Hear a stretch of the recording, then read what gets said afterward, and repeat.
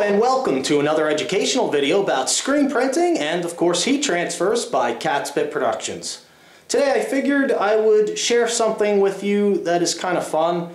It's an easy way to add something to your product line, and I thought that we would take a look at it. I haven't done this in a long time. I had to borrow this little heat press unit from my brother, and I got some heat press patches. If you recall, we did a video a little while ago that I did some bigger patches and I heat pressed them using the clamshell press onto a hoodie. Okay, so this is a very similar process. These are little heat press patches, okay, and they have a lot of adhesive on the back of them, and you can use a simple little heat press, a cap press like this one, to press baseball caps and other types of caps. Anything that is kind of round, has a round surface, you can fit on this little cap press. So take a look at the cap press so you can get a feel for that. You'll need a special heat press that is specifically made to heat press hats. So this heat press can do baseball caps or bucket hats, any type of curved hat that can fit on the little curved pallet and be pressed against the curved heating element, which will conform to the shape of the hat surface, which is curved, of course, because it's a headwear item. So many different styles of hats can be done on this little cap press, but it's specifically designated for hats only. Now, I don't do a lot of heat pressing in my shop for my customers. I do mostly direct screen printing, and you know, the heat pressing stuff is more novelty stuff for myself or for friends and stuff. I have here several black baseball caps. They are 6-panel. I believe they're brushed cotton twill type 6-panel baseball caps. They're relatively inexpensive, so this is a good product to add to your line. And expand it, and these are kind of cool to keep. You know, these are the kind of hats that you can sell out of your car and stuff, because everybody loves baseball caps, you know. So putting a heat press patch on a hat like these shown here is a very easy way to add another product to your line, and it's just pretty cool. So we're going to press some of these hats. If you're interested in purchasing a cap heat press, I actually sell very inexpensive imported ones. You can find them on the Catspit Productions website under the Equipment Sales tab in the navigation pane. Okay, so first of all, here we have the heat press is set to about 350 degrees Fahrenheit, and we're going to use, you know, a decent amount of pressure. Now, I apologize that my table for this is kind of floppy, so it's going to wiggle a little bit. But when you do this yourself, you probably want to find a really sturdy table, because it'll make things easier in production. Since I'm just doing a video today, I don't mind if my table's a little wobbly. Just hope that it doesn't affect your viewing pleasure. Okay, so first thing you got to do is you got your hats. You got to make sure that, you know, they're linted and clean, and you're going to take out this piece of cardboard inside here. Most hats have a little piece of cardboard, and you're going to place the hat on the heat press, and you'll see this thing down here. A lot of heat presses have this wire thing right here, and that holds the back of the hat down. It kind of pulls this over the pallet. Okay, and you want to try to bring the bill out to the edge of the pallet and then stuff the back of the hat under the hat catch thing. Okay, now some hat presses will actually have a piece of Teflon that's wired into this top thing, and it stays suspended above here. So when you come down with it, it goes over the cap automatically. It's pretty cool. But this one is pretty basic, and now I'm just going to test. I just want to make sure that the hat is able to be pressed and under the curved shape, and just make sure I'm not getting any wrinkles or anything. So I'm just going to press it here for a minute and look and see what's going on. And I don't know, I guess we're going to try it. I think we're going to try it. I can't really tell. I haven't pressed hats in a little while, so let's try this one here. We're going to do about 30 seconds. So I'll place this the best I can. And that's another thing. You might actually, I think as I recall, we can heat this up a little bit. And if it gets hot enough, we can almost make this little thing stay put, so to speak. It gets slightly tacky, but it has to get a little hot for that. All right, so let's try it. Oh, that's some wicked pressure. Okay. So the table's going to bounce around a little bit when I open it in about 20 seconds. Okay, so let's check it out.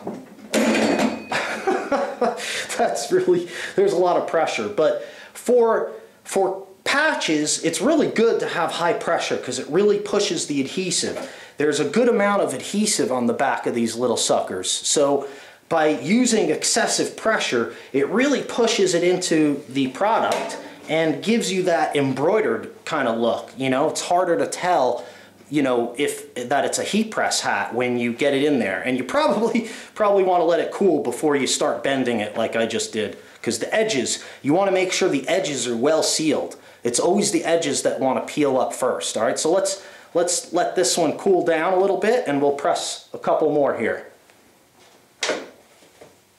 All right, so take the paper backing out. We're going to put it up on here, get it under the catch in the bottom, pull it down so the bill is not in the way of the heating element. Let's get our timer ready. Let's do this one. We'll give it a little bit of a press just to see if we can get the patch to stick slightly. I think it has to be pretty hot because there's some heavy adhesive on there. You see that? That's a lot. So you might want to, if you have issues with the patch moving, you know, while you put it here and then you press it, then you might have to tack it. You can actually, you know what it is? I think a tacking iron. There's an old tacking iron that they used with photo mount paper that you can touch the back of the adhesive and then stick it, I believe is one method. All right, but mine are staying pretty put. I'm just winging it. So let's try this one.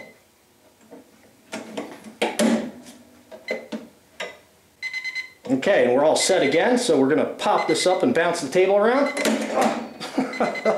Okay. So that one actually, I can see that one actually did move a little bit on me when I pressed it, and I can see that it needs more. The little horns on the edge, they're hot. You know what it is?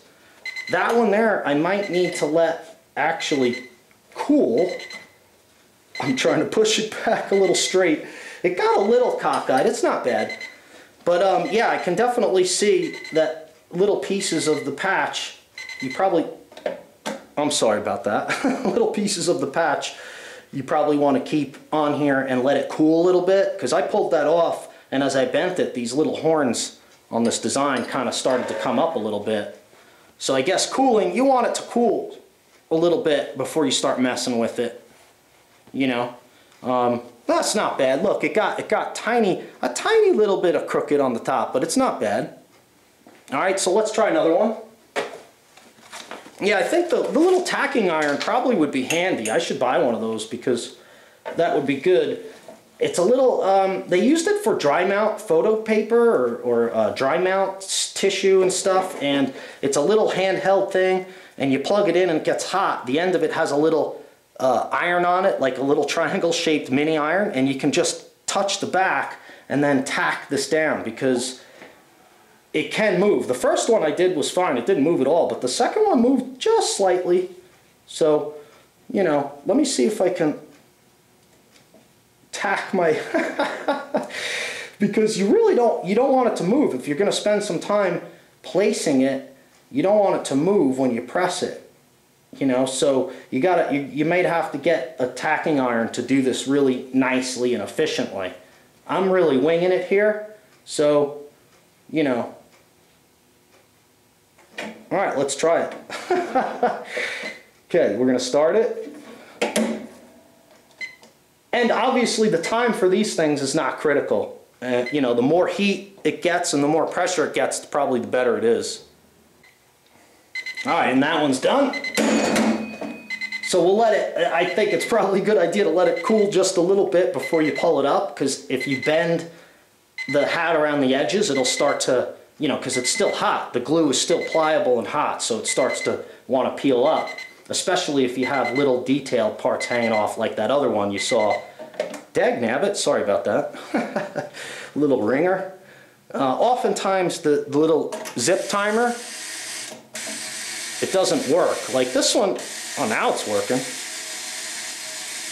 Before it was stopping, so I just used the digital one. But as these little heat presses get old, when you have these little egg timer things, sometimes they just stop working. So you have to get a little timer like this.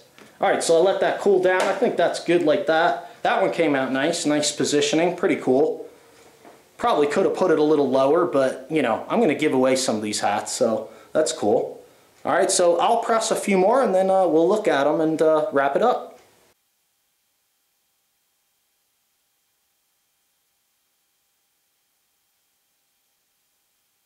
That's a pretty cool way to add a novelty product to your offerings, to your customers. The patches are available online. They're novelty patches, so you can do a Google search for novelty heat press patches, and you should be able to find many retailers that will sell all kinds of different novelty patches.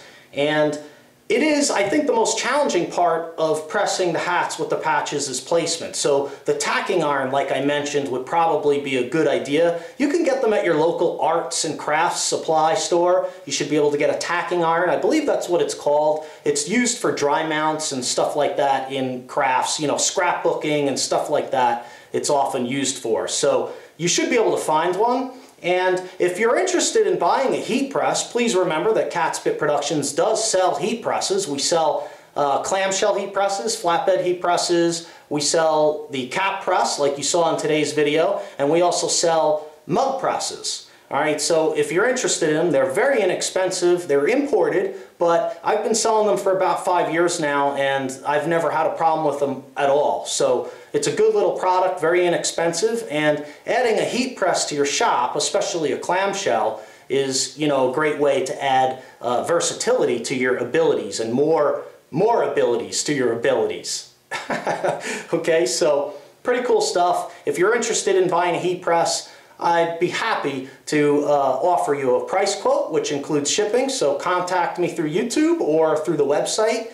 The heat presses are listed on my website under the equipment sales page, and you just hit the Ricoma tab because they're Ricoma heat presses, all right? And I sell them very inexpensively there, so pretty cool stuff, all right? Thanks a lot for watching. I really appreciate your time and attention very much. And remember, if you like what you see, please comment below, rate, thumbs up, and subscribe. I really appreciate that. Thanks again for watching, and we'll see you next time.